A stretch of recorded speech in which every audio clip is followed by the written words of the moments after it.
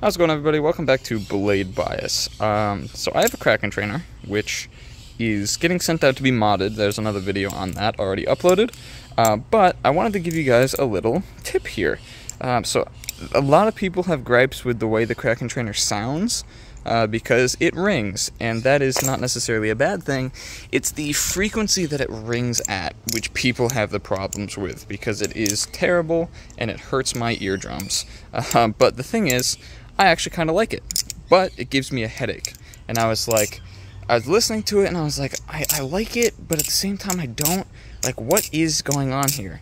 And I figured out that there's two rings the kraken trainer makes. The first ring is from the long channel here. It kind of sounds like a squid trainer ring. Sounds good, sounds nice, definitely high-pitched, but it doesn't give me a headache. It's just a ring, you know? It's just a cool sounding ring. And then the other ring comes from the squares down here. And that is what hurts my ears. That's what I figured out was giving me like the headache after flipping this for a while. So I was like, I wonder if there's anything I can do with this. So I tried taping a bunch of different places, and then I eventually made the discovery that it was the squares that was ringing. So I just taped off the little squares on the bottom, and I left the big channel exposed, and I just put a little bit of tape on them. Not much, but enough to deaden that high-pitched ring, but keep the rest of the blade ringing. And now,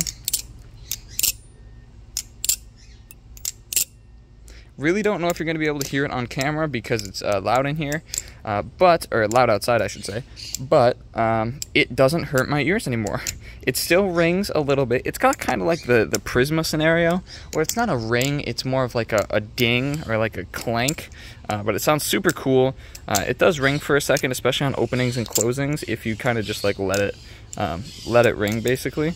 But, you know, it's pretty cool. I like it a lot. And this is definitely my favorite sound that the kraken trainer blade makes, because open, like, it sounds cool when it's completely untaped, but it hurts my ears, so I prefer to just tape it off. That's a terrible choker fan.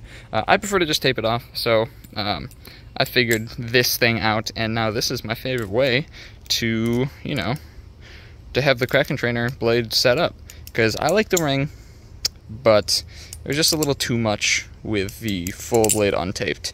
So yeah, try this on your kraken trainers. Let me know how you feel about it, because it still is a high-pitched ring, but for me, I feel like it eliminates that ring that was so bad to my ears, but it still definitely is a higher-pitched ring. So let me know how you guys feel about it. Try it out, please. I would love to hear your guys' feedback, because I'm only one person, and if I'm going to recommend this to people, I want to know what other people think about it too.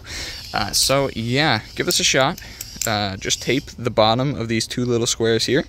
Just give them a little bit of tape. It's literally just like 1 or 2 loops around, and that's it. And then just give it a sound test. See how it sounds. It quiets the ring down a lot too, so it's a very subtle ring rather than being quite an ear-piercing, high-pitched, loud as heck ring. So yeah, try that. Let me know how you guys feel about it. And yeah, leave a comment down below. My thoughts and opinions. I really like this. So, and again, saying goodbye to the kraken trainer for about a week or 2 maybe. So that is going to be sad. But yeah, whatever. It's gonna come back a lot better than it is now, because let me tell you, this thing is a mess. I'll make another video talking about the kraken trainer in general right now, because it is a mess. But yeah, try that thing with your kraken trainer blade. Try putting the tape here and there. Leave a comment. Let me know if you like it or not. And yeah, that's about it. I will talk to you guys all again very, very, very soon. Peace out.